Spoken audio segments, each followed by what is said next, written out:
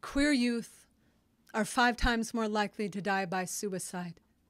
Means you lived 5 times harder than you should have had to still have a body when you graduated high school.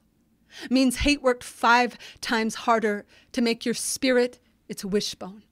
Means when your mother asked what was wrong, you were 5 times more likely to believe you'd lose her if you spoke the truth.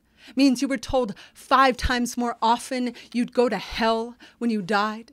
Means burning for eternity seemed 5 times more doable than another day in the school lunchroom. Means you were 5 times more inclined to triple padlock your diary. Means you were 5 times more likely to stop writing your story down. Means I write my heart out now. I graffiti billboards with the page of my diary the bullies start the rumors with. I tie the page to the end of the kite string and run a crooked line through the straightest mile of the Bible Belt. That page is a protest sign. That page is a bandana washing the tear gas out of my lover's eyes.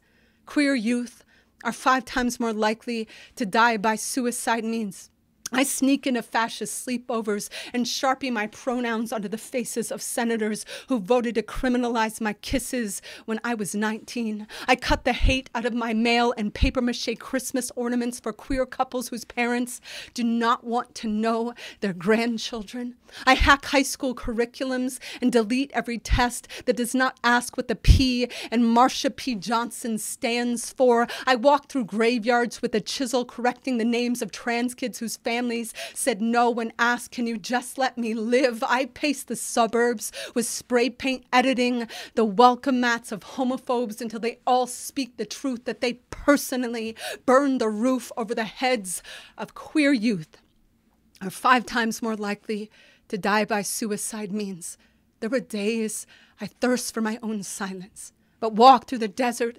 screaming instead because I, like most of my queer friends, don't have a child. I have millions, from Nebraska to Chechnya to the Baptist church where I grew up. My pride in them is a parade I know won't keep all of them alive, but I keep cutting my diary into confetti to throw at their hopes when they float by scared or furious or laughing or in love and desperate for the headline to say queer youth are 5 times more likely to offer to walk their younger siblings home from school, to notice the different accents of sparrows, to find an eyelash and spend 20 minutes trying to pick what wish to wish for, 5 times more likely to never outgrow blanket forts, to know there was a word for the scent in the air after it rains, to see lifelines look like telephone wires and call a friend who's having a bad day, 5 times more likely to adore the last man who walked on the moon just because he wrote his daughter's initials there, to know